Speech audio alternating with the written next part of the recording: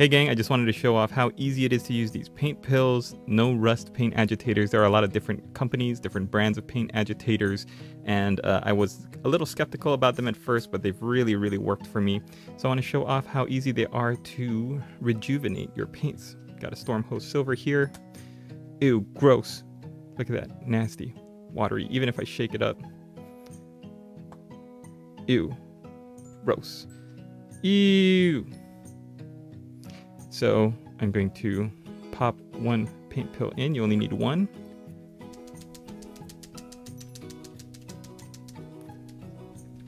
The older it is and the more separated, the more you should shake it. And voila! You can still see a fine layer of that medium, that liquid, that clear liquid, but it's brought back a lot of that silver color. So I'm just going to keep shaking it a little bit every time I'm here, and I just want to show you the Liberator Gold. This is one that I've been worried about for a long time, but after shaking it a little bit every day, it seems to be completely brought back to its original color. If you look at my not July painting challenge, my February painting challenge videos, you can see how separated they were.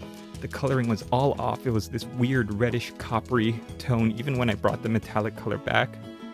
But after having a paint pill in there, shaking it every single day, it seems to have done the trick.